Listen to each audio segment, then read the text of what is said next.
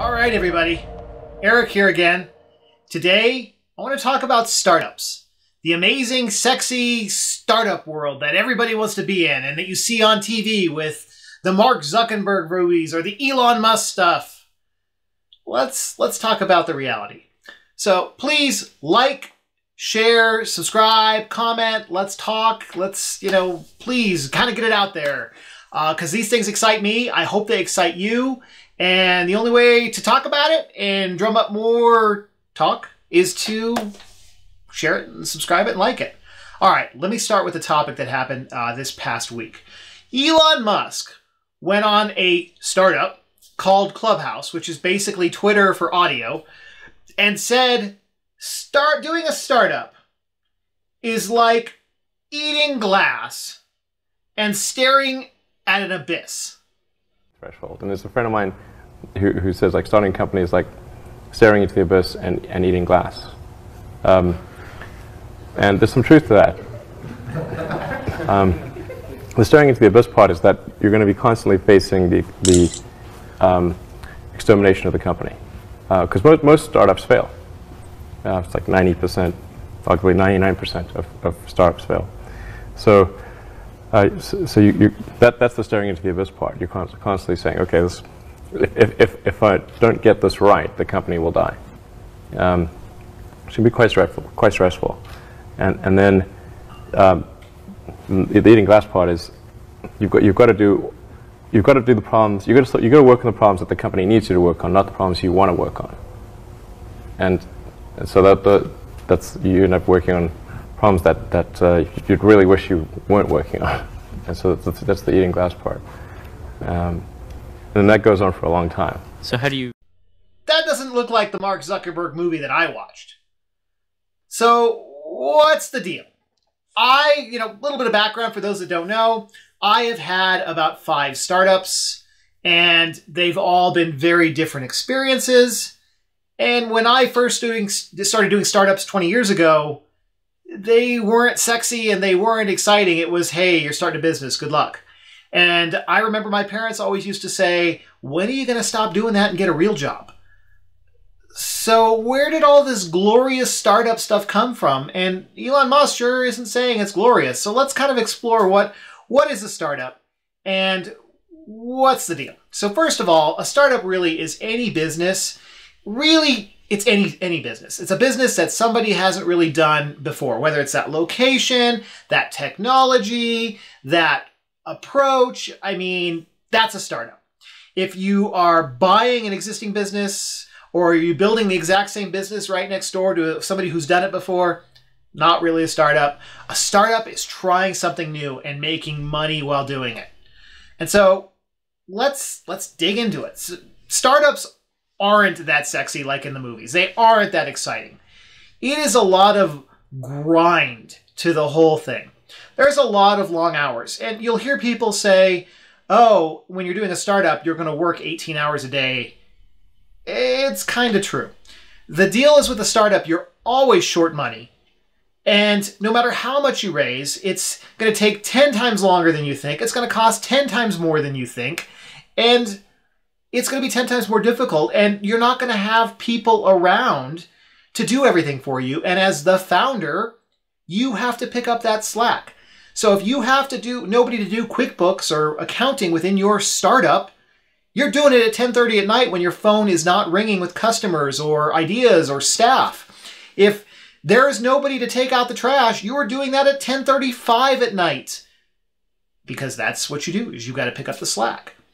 And there's, when you set a budget and projections in these startups, most of these things, especially look at Elon Musk, the sky's the limit, literally, like with Starlink and SpaceX.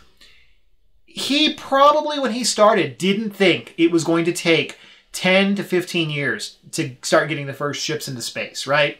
Or that it was going to be 15 years before Tesla really had its production going and was really making a dent in market share. These things take time. Not only do you have to refine the technologies and the process, you have to convince the general public that this new idea is a better way than doing things the old idea. And sometimes they're excited. I know a lot of people that are excited about Tesla. Doesn't mean they're going out and buying one. They're cautious. They're like, well, wait a minute. What if it breaks? Where's the closest dealer? What if I run out of a charge? I mean, there's lots of doubts in people's heads. And I know it's starting to sound like I'm discouraging people from startups. This is what is so amazing. And I'm not. But this is what is so amazing about this country. And you can't do it anywhere else.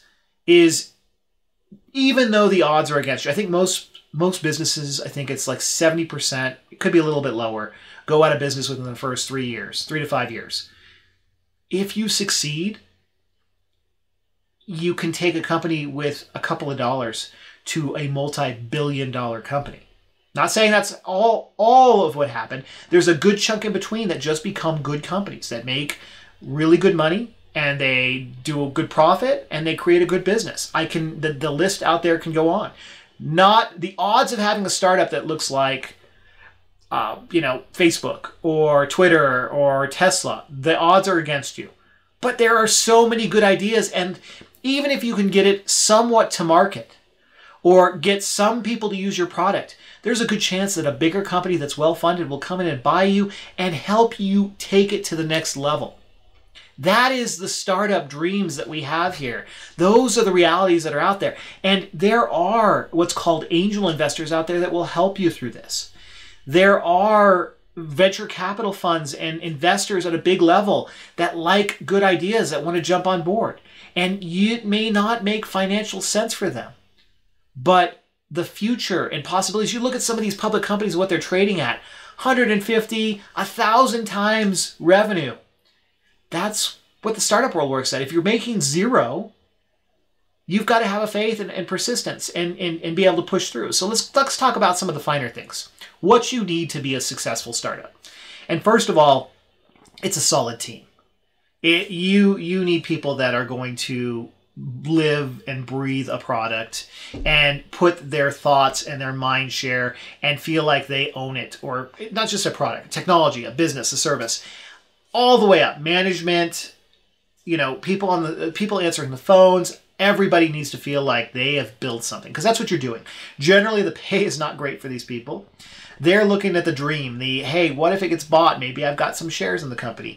Maybe, it goes big and, I can put this on my resume. I mean, they're looking at the massive upside and empowering them to own and feel like they own this company and that they're just as invested, because they should be, and they are in most cases. That's going to win. Trying to keep 100% of the company to yourself is foolish, and it's not going to get you very far. You need people. You cannot do this on your own. And that takes me to point number 2. Point number 2 is you need good advisors. And a lot of times those advisors are investors, and they will help you. Their money you may think is important, but their advice and their skill sets are far more important than their money. And you've got to rely on them. You've got to stock your board with them. You've got to listen to them. Not always. Sometimes it's good to have a strong opinion, but they're there to help you. And a lot of startups I see start up, they start fighting their investors and their board. And it's like, why did you bring on people that want to help you to fight them? And so that's so important. Lean on them, utilize them. They've got experience. And if they don't, and then you've got the wrong people part of your company there. And then the third is really going to be founding team. And whether that's one person or 2 people together, co-founders, you're going to be slaves. You're not going to make very good. You're going to sleep very poorly. You're going to damage your health. You're going to sacrifice your time. You are going to give it all to make it work. And the second you stop is when it stops. Unfortunately, I mean, that's really the deal. I've seen some really, really good companies, and when their founder gets burnt out, then the company dies. It's just, it's a sad thing, but it's true. So those are the 3 big components when we talk about startups to success. There are so many other factors. I always say timing is absolutely everything.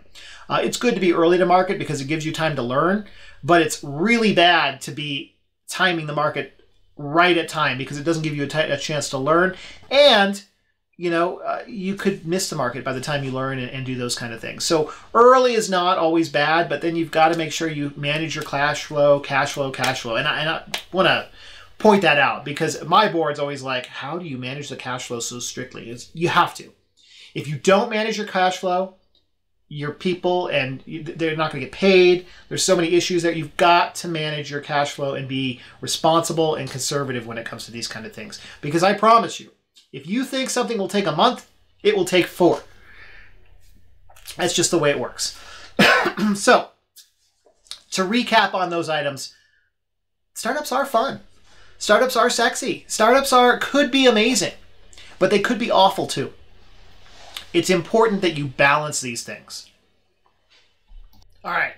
And I know I've named a bunch of stuff so far, but let's do the most important thing here. Is why startups are exciting is you can change the world. Even if you're a small shop that's fixing computers to a new area that has never done it before, or that coffee shop, or inventing a new cure for cancer, you're affecting downstream thousands of people. That person you serve the coffee to, the computer that you fix, you make their life better. You make their home, whatever. I just can't even describe. You employ people. You make, their stuff work, which makes their kids happy, which makes them a better parent. I mean, the downstream of everything you do in the startup world makes people's life better. Even if you're not Elon Musk or Jeff Bezos or, well, I don't know. Jeff Bezos is, we won't go there. Anyway, but startups are good because they can change the world at any factor just by interfacing with people, sharing your idea with people, doing things for people.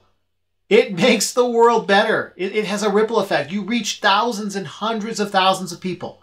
Startups can be exciting in just that sense. And I haven't even touched could make you wealthy. It could do well for you. It has for a lot of people. There's no other freedom like having your own business.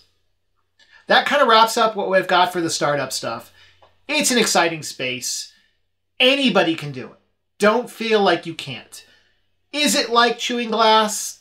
Some days. I've got the best meme, which shows, today things are awful. Today things are amazing. Oh my God, I'm going to rule the world. Today is an awful day and I want to go hide in a hole. That's owning a business, period. But go out and chew some glass and go out and start something, invent something, find something, found it. Startups, they are all what they are cracked up to. So again, thank you for watching. I'm going to do a lot more on startups and maybe kind of share what my day-to-day stuff looks like and some of the other stuff that goes on, because there's a lot to a startup. People only see what's on LinkedIn or Facebook or Twitter, and there's a lot more to it, good, bad, and ugly. And I think we should all share it because most of the founders out there that I know personally don't share it, and they feel very alone. And generally somebody right next to them are experiencing the same things. So hello, Startup Land. And please, if you like this, again, please comment, because I want to have chats about this in the comment thing. And yeah, thank you. Please subscribe, please like, and have a great day.